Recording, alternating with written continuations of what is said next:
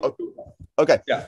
Well, welcome everybody. I'm honored to be here. My name is Tim Brzezinski. I'm a middle and high school math teacher here in New Haven, Connecticut, and I love to use EdTech and anything that can engage kids actively in their learning and engage them in higher level thinking. And one of my favorite platforms I love to share with teachers is a platform called Open Middle. But before we even get started, if you have your Chromebooks or computers on you, if you can go to that tiny URL right there, that tinyurl.com/NGGN220M. I'm no, sorry, that's an O, not a zero. tinyurl.com/NGGN220M. That'll take you to this Google Slides presentation. There's only like 5 slides here. I'm not much of a big PowerPoint or slides person, but I love Open Middle. If you've never heard of it, you got to check it out and use it in your classroom. You'll see what I mean. I think you're going to really love what you see from the start. All right. So we want to engage kids in higher level thinking, right? When the pandemic hit 2 years ago, right? Everybody was learning from home. No one knew what was going on. How do we engage kids actively? And we try to, teachers are trying to upload lessons to YouTube and they're banging their heads on their desks because nobody's watching those videos anyway.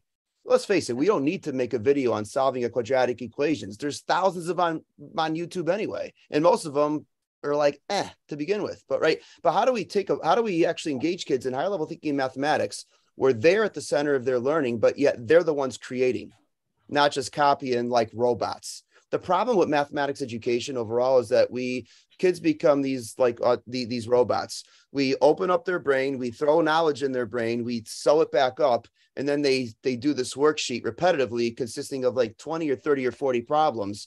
And what learning truly takes place? We give them a test and we ask them to find the slope of a line. They're giving the equation.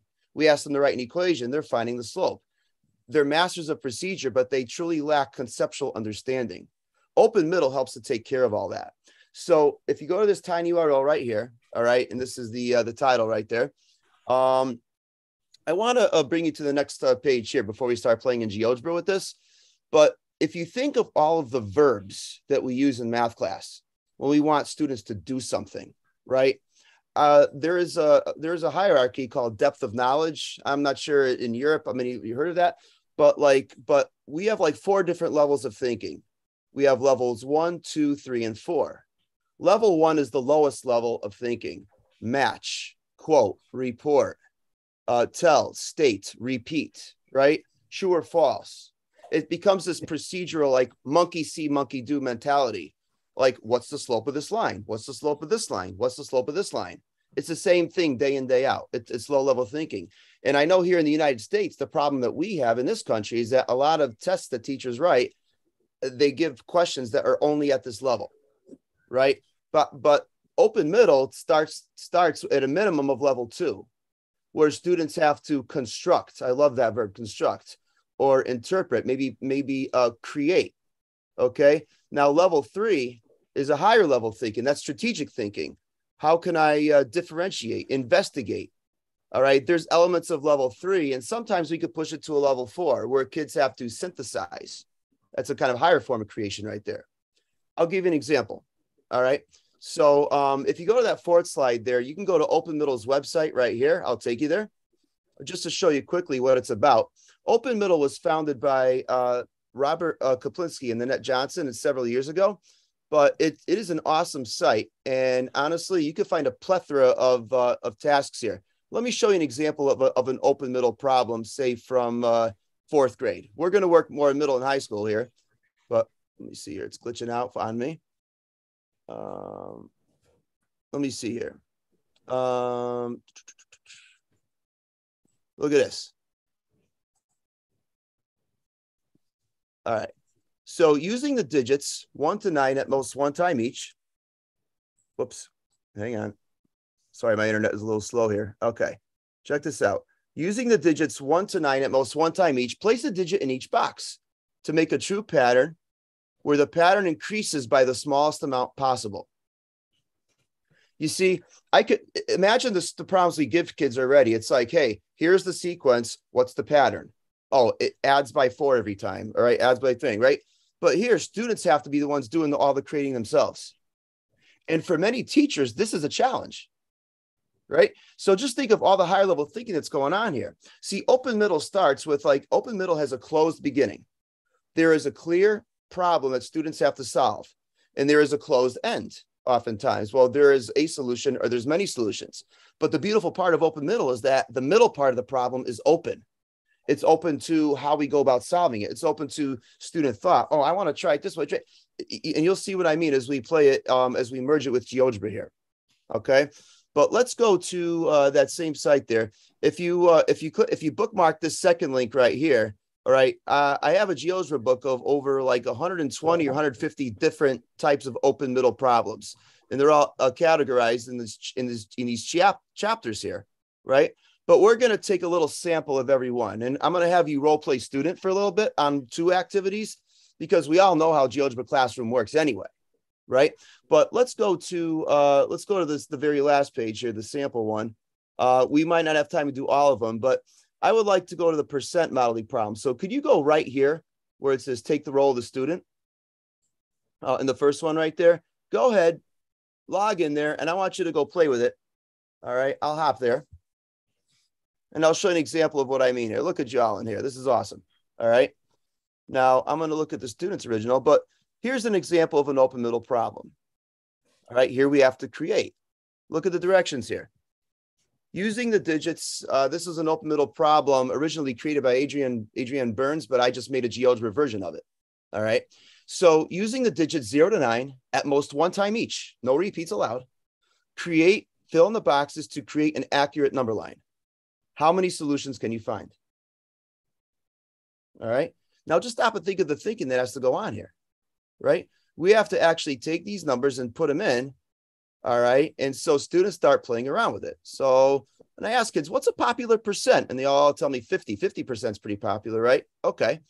So 50%, notice it's filling in down there, right?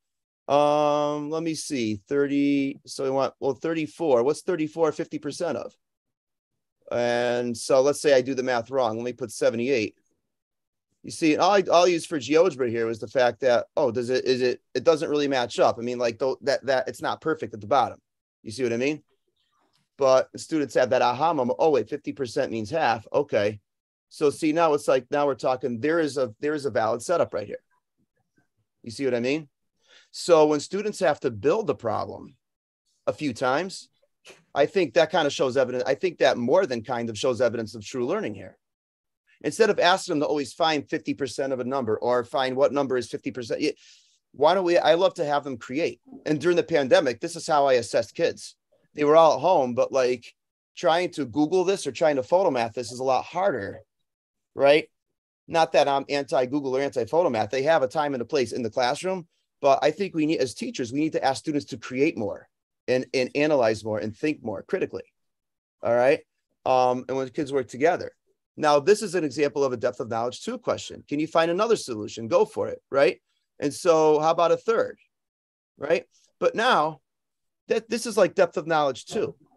But how do I make it a DOK 3 question? Well, all I did when I had a few students like solve this right away, all I did beforehand is I went back to the original. Let me go back to the original here, which is here. I could differentiate so beautifully with open middle. So I go back to the original. I'm going to copy this activity. You all know you can copy a GeoGebra activity, right? But watch this. So now what I did the second time was, okay, I said to students, all right, so here, I want you to create another setup. But this time, don't use 50%, 25%, or 75%, because aren't those the most popular percentages kids want to use? It's easy to find 50% or 25% or 75% of something, right? And so what do most kids want to do? Well, let's do 10%. 10% is just I move the number, but wait a minute. And then kids have that aha moment. 10% is not going to work here, because if I make this 10%, right, I'm going to have repeated digits. You see what I mean? And there's a roadblock there. Oh crap, I have to go think differently. All right. So when we make students, we put students at the center, we're having them create the problem. All right. Now, how else can I actually differentiate? I might actually give them more directions and say, what is the highest possible percentage you can make down here given these constraints? To be honest with you, I'll be the first to admit I don't know the answer to that question. I have no idea what the highest percent is. I think I had one student do 92% or something like that. But if you give your kids, if the kids that get it right away, let them play around with it. All you have to do is ask them, what is the highest possible percentage you can make given these constraints of no repeated digits? See what they come up with. I would love to see. Many times I give my kids questions that I don't know the answers to. And they surprise me. It's like, wow, you got 96%. You got, wow, you know? And how about another question? What is the lowest possible percentage you can make out of here? Could I make something that's like 15% or maybe 8%? I don't know. But the point is, it's like, and again, I can't have decimals up here. I have to have whole numbers. But see how you could take a simple concept of percents. And now we're just basically flipping it around. We're having the students create the problem. And I took one problem and I just now branched off in several different higher level thinking tasks. You can keep your students engaged this way in higher level thinking. You see, finding percents becomes secondary. The creation is what becomes more important. But my logic is if they can create the problem, then you know that they know it. And so in open middle, it's like we can ditch those like worksheets where kids repeat again and again, and it gets boring after a while. They become robots. Here, students aren't robots because they're the ones creating. All right. Now we're just getting started. This is just an arithmetic example. With open middle, you could do so much more. I mean, if you go to building number sentences here. Oh, by the way, I haven't seen, let me just go to GeoGebra Classroom right here. You can see, I could see a lot of you here. Look at that, right? We have Eric, Tanya, HK. We have a lot of people that are trying to build up here. And you could see like, you know, the sky's the limit. Now, I will tell you, hey, Marcus, like right here, if you leave a box blank, it technically counts as a 0. So I tell students every box got to get filled in. And I see a lot of you doing that here, but students try to get away with it, but I don't let them. But I could code it so that it's better. But right now it works for now. But see, here's an example right here. Very good, Tanya. 23 is 50% of 46, right? Now I might want to ask students, say, if I make 50% the percent, what's the highest number I can make this box right here? I could ask this question. I could branch off in so many different directions and engage every kid in higher level thinking. Maybe I split them up in the groups. You get the highest percentage. You get the highest number on the top right. You see, with GeoGebra allows me to see every kid's thought process in real time. That's what I love about GeoGebra Classroom. It's beautiful, right? And when students homesick because of COVID, I have them hop on here and I can see their work just like everybody else in the class. All right, so let's go here, for example. Again, we're going to work our way up to calculus slowly, but again, I know I have limited time. But if you take a look at this one here, you'll see what I mean right here. All I want you to do is create a true number sentence here. That's it. Now, could I do this on paper? Sure, I could, right? But let's make a popular mistake here, right? 7 times, I guess 5 is not a good digit to use, right? Students have these aha moments that using a digit like 1 and 5 and 0 is bad, right? Because it tends to end 5 or 0 repeat. But let's try something like this. Well, let's make a mistake. 1 plus 3 is 4. 4 times 2, right? Let's say I do this first. I know that's bad math, right? But that's 4. 4 times 2 is 8. So I have to make this a 0, 8 here, right? And now kids can get some feedback. Check. Ooh, left side is bigger. Oh, crap. What did I do wrong? Oh, I think about it. Oh, okay. Left side is less than. Oh, that's 3 times 2 is 6. Okay, so I better change that, right? And there you go. Warm up with a few of these. Again, you could copy this activity and you can ask students to make the highest number possible. I think I do that down here. Different from the 3. Yeah, see, like right here, what is the highest possible value? You can get either side to equal. That's taking it and going one step higher. Now you can copy this and make your own versions of this. The GeoGebra applet's done. You just got to, be your creative self and just make those higher level challenges for kids. All right. Open middle. I'm going to have you play with this here just so you can, one more, just to experience it as a student there. I see 2 of you are getting ahead and getting it already. But if you can go to that second, join this as a student here. Right. Welcome, welcome. Last one I'll ask you to join. But the rest I'm just going to kind of show and illustrate the concept, the power of open middle here. Again, GeoGebra, I love the power of GeoGebra because you can literally see not only results in real time, but we can make a conceptual connection between the algebraic and the graphical, right? Here we have 4 points we're allowed to move around, right? Like so. But we have to position these points effectively so that we create 4 different slope statements that are true. For example, right? I'll move B here. See how my slope is 1/2? So I'll put a 1 here and I'll put a 2 here. And it'll say, it'll pop, it's true. The goal is to get 4 pink true statements. All right. Now, this is a lot harder for students than it looks.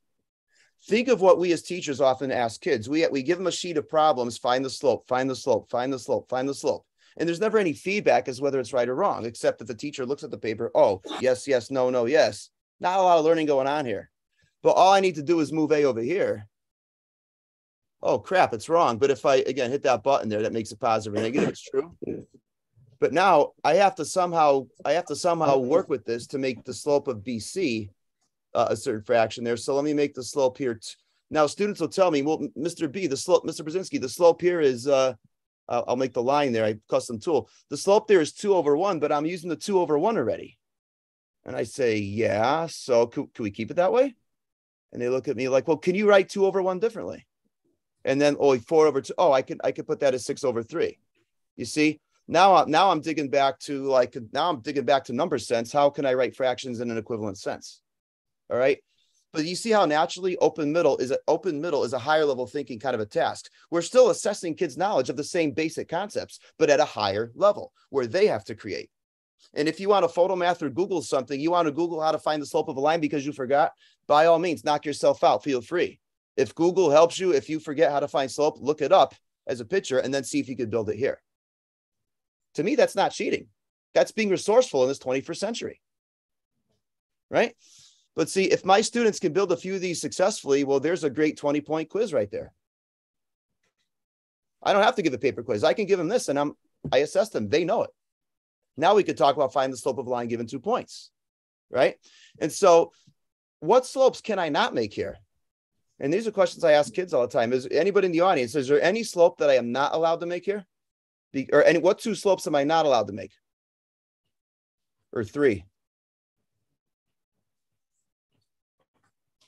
Because I can't, yeah, I see that. No slope of 0, right? Because the 0 is missing, right? And I can't make a slope of 1 because wouldn't I be repeating a digit technically, right? The rise and run cannot be equal, or the absolute values of the rise and run cannot be equal. So -1's not allowed either. But you see, engage your kids in that and they will surprise you. Now I can ask, what's the highest possible slope you can make? Again, you could copy that, do what you want. But see, open middle is just, it's a beautiful thing. You get there. Let's take a look at the Pythagorean theorem. Something so basic. Instead of asking kids to solve for a missing side of a right triangle, why not have them build it? So let me make a 3, 4. What's a 3, 4, 5, right? And let me get this wrong. Let me put 30. Ooh, ouch. I mean, see, I love GeoGebra because I can build it to scale. That is not a right triangle, is it? Oh, crap. Let me see something here. So let me make it 20. Nope, that's a cute, right? A 25, right? I made a right triangle, no digits repeat. So I ask students, I want you to build me 4 different right triangles and then go ahead and show me why. Okay, 3 squared plus 4 squared, or they do it on paper, whatever. I could put the text box in there if you want me to. But you see what I'm saying? My students are creating now. Now, how do I copy this activity and make it a higher level thinking challenge? What's the highest possible value I can make the hypotenuse here? It can't be the square root of 99 because that's going to repeat, right? What about the square root of 98? Oh, let me see, 90. Can I make it the square root of 98 here? Well, that'll be a 7 and a 7, but oh, shoot, that's a repeated digit. You see what I'm saying? That's a right triangle, but it's still, it repeats. Well, is there any other way I can actually square 2 numbers and add them and get 98? You let your students figure that out, right? Now, then I also ask kids to be resourceful. Let's go to Google Sheets. Put the list of numbers, and then in one column, something squared. I teach kids how to make Google Sheets and see if they can find that later. But again, the point is the Pythagorean theorem becomes secondary because they're the actual doing of the math. But here they have to create the problem. I have a version of this where they have a 3-digit hypotenuse and a 2-digit leg. They're all in that book that you see right there. Okay, they're all there.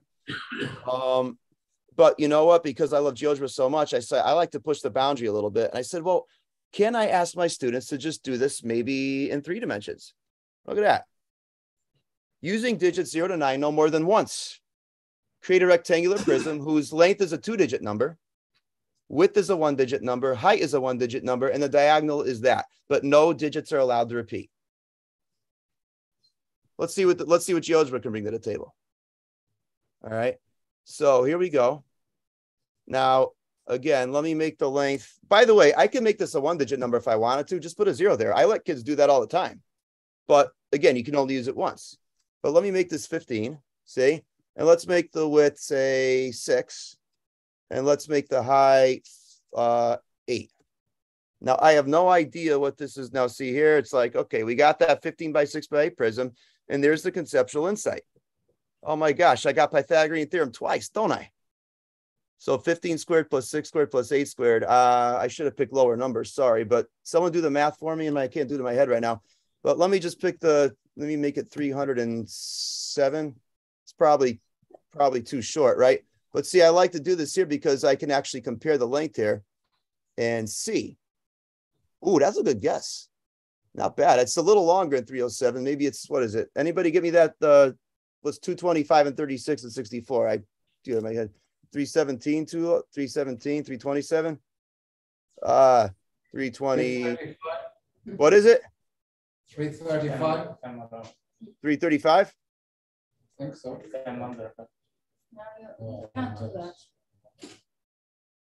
Oh, 325. Sorry, there you go. It's correct. But see, I have, oh, wait a minute. No digits repeat. I got to fix that. I just realized there's a repeated digit there. Oops. Sorry about that. There's a but. I have to fix the error there. But see, there we go. The whole point is to get no digit to repeat. I think I have to fix the programming of that. So I'll do that maybe next week. But the point is, I mean, again, you'll see this in GeoGebra Classroom. I apologize for that. That is a mistake. There is a 5 that repeats here. But now, what's the highest value I can make the diagonal? The square root of 987 maybe. And can I get 3? You know what I mean? But let the kids create. Let them figure it out. All right. Let's see. So what about parallel lines and related angles? I love this problem by John Rowe. It's on Open Middle site. Look at this. Using the digits 0 to 9 without repetition. Go ahead and fill in those blanks. Don't we ask students to always solve for X? Oh, find the missing angle. Find the missing angle. If those lines are parallel, let them, if they can, listen, if they can create this without repeating a digit and show you why, they know it. Right? So I saw this and I'm like, wait a minute, we can make this in GeoGebra. We totally could. Like if this angle is 118, I can make that one. See how it's built to scale there? Like on the right is what it really looks like. So if I make this, say, 102, right? Now this has to be supplementary. So let's make that a 78? No, I'm sorry. No, these two angles here have to add the 78. My bad, right here. So let me make this, say, 38 and say 59. Oh, wait a minute. What am I doing? I can't think straight right now. But the point is, there are tons of solutions here. I tell you there are. But wait, these two angles here have to add to the third one. So 9 and 3 is 12. 1 and 5, 6, 4 is 10. So 59 and 43, right? And so now, you could kind of mess around and play with that there, right? But I want to show you more. So, I mean, you could find solutions on your own. How about a system of linear equations? Listen, I could give my students a system and I hold photo math to it. It'll solve it for them. You can Wolfram alpha that thing, right? So again, not that it's bad. Should students know how to solve a system algebraically? Of course they should, right? But here's a different twist on it in an open middle style. Using this problem here says, using digits -9 to 9, no more than one time each. Create me a system of 3 equations that all intersect at 1, 1. And there's your quiz. Wait a minute. Okay. So let me go ahead. Let's say, let me make this 1. So if I make this 1/2, right? Obviously I have the number sense here. Well, half of one is 0.5. And I can't have it ended a decimal other than 0.0. So students are having number sense talks with each other. No. This has to be, it can't have a decimal here. So let me make this a 2/1. 2 times 1 is 2. Plus -1 is 1, right? And there we go. But if I get it wrong, see, you see what I mean? Now I'm not allowed to use -1, 1, 1 again. Well, can I use a slope of 0 and cheat a little bit? Sure. Let me use -5. Oh, but wait a minute. You see what I mean? I have a 1 right here. I'm using 1 repeatedly. So let's actually be creative and let's type in 4/2. See what I mean? Let's get students to think differently with, writing equivalent ratios in any aspect we can.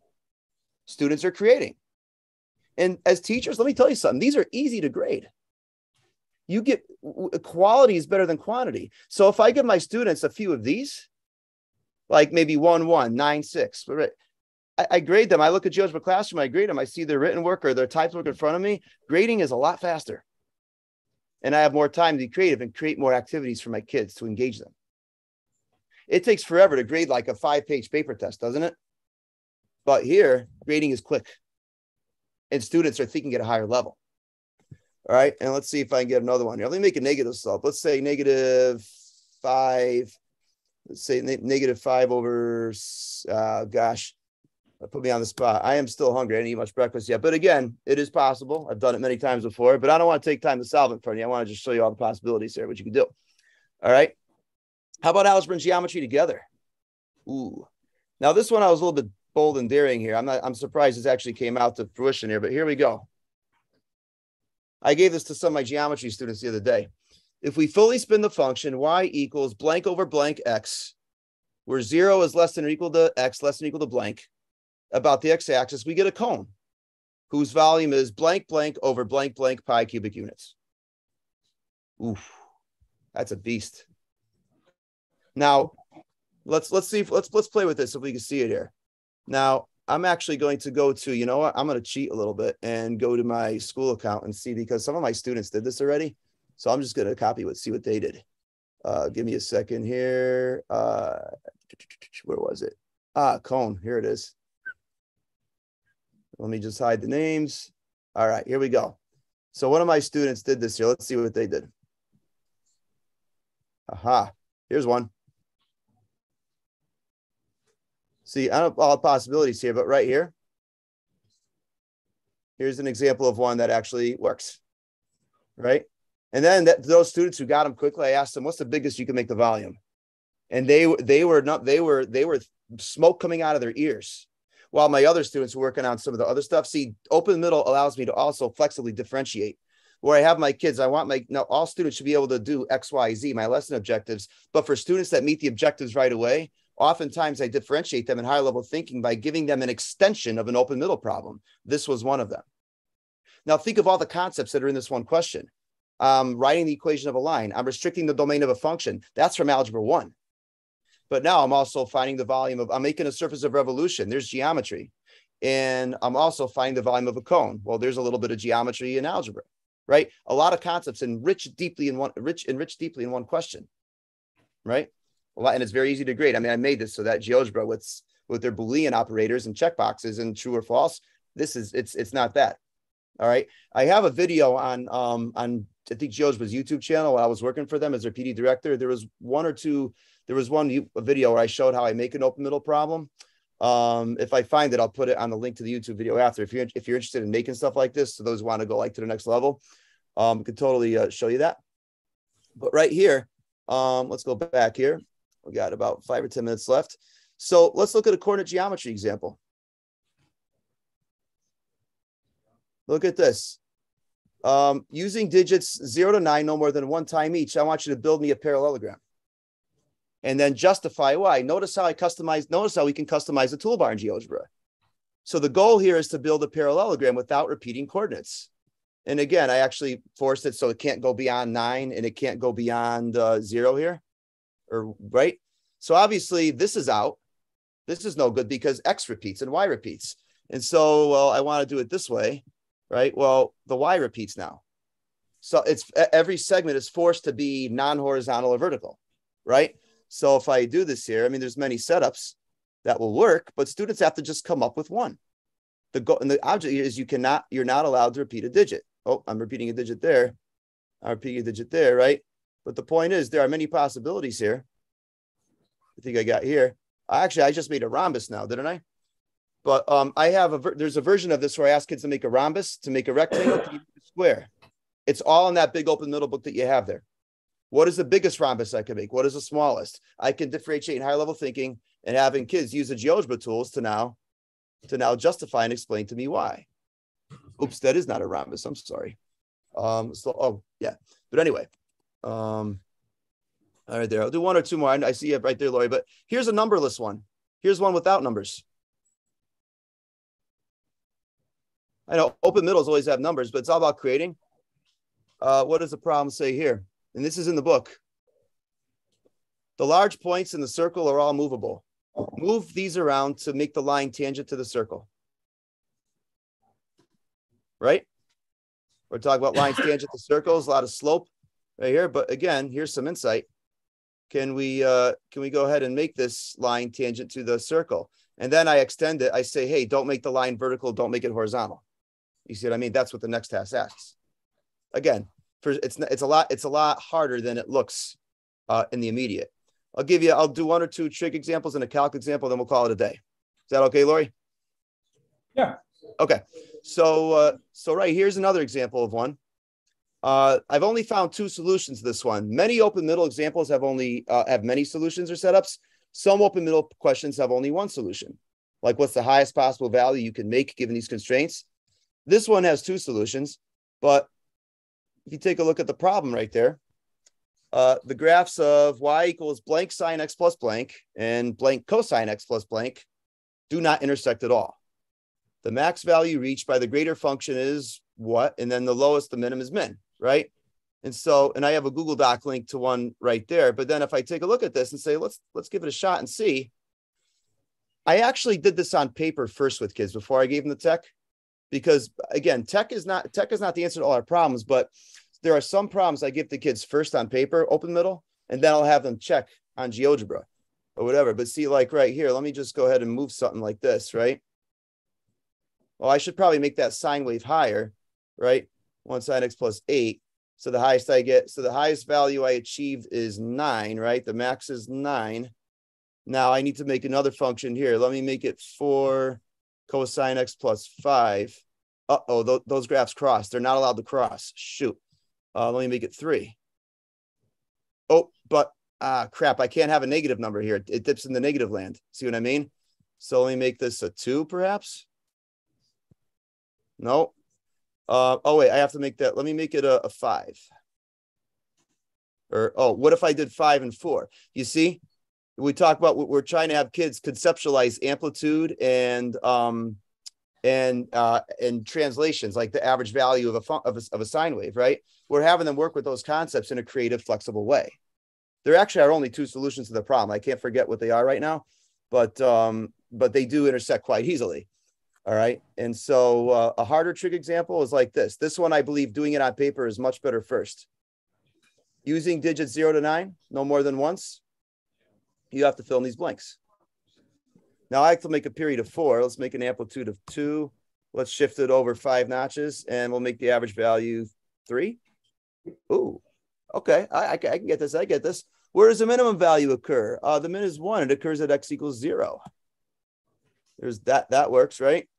The max is 5. Uh-oh, crap. I repeated a digit already. Got to go back to the drawing board.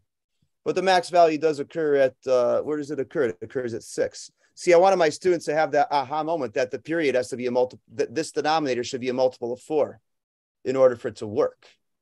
You see what I mean?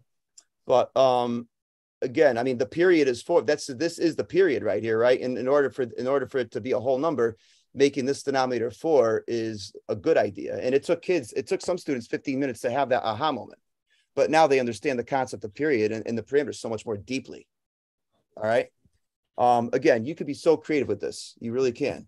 Last but not least, let's talk calculus. For you calc people in the room. Again, someone else created this problem, Catriona Ag. She's on Twitter. I love her geometry puzzles. But she created this problem right here, and I decided to GeoGebrify it, if you will. The tangent to this function at the point blank blank is that. So whatever you type in here, 1, 2, 3, right? 4, 5, right? And I guess it doesn't pass through at all, right? So none of these, the coordinates and none of these digits can repeat. Open Middle Teachers is it's an awesome resource. Open Middle takes you and your students to a place where you can not only engage them in high level thinking, but you can assess them in the concepts they need to learn and understand in that modality. Their level of thinking goes up. Your time spent grading is going down, and it also empowers you as a teacher to have much more rich, deeper conceptual conversations with students. And I ask students, why did you choose to put the 5 there? Well, what's the disadvantage of making that number a 5 or a 4? You're going into that higher level thinking. It's beautiful. So everything is, again, the link to that entire GeoGebra book is right here. Whoops, wrong one. The link to that GeoGebra book is on page 5. This where it says ready to use right there. That's the gold mine right there. All right. If you have an idea for an open middle problem, you create one, send it to me. I would love to put it in the book. Some of the ones here are made by Steve Phelps, John Albright. I have a lot of them in there too. But if you create one, send me an email. My email is right there. Social media, the QR code right there. Send me one, and if it works, I'll throw it in the book there. Let's get these out to teachers. They'd love it. All right. So I know my time is pretty much open. Thank you so much for your time. And if there's any questions, I'll stick around. But otherwise, enjoy the rest of the conference.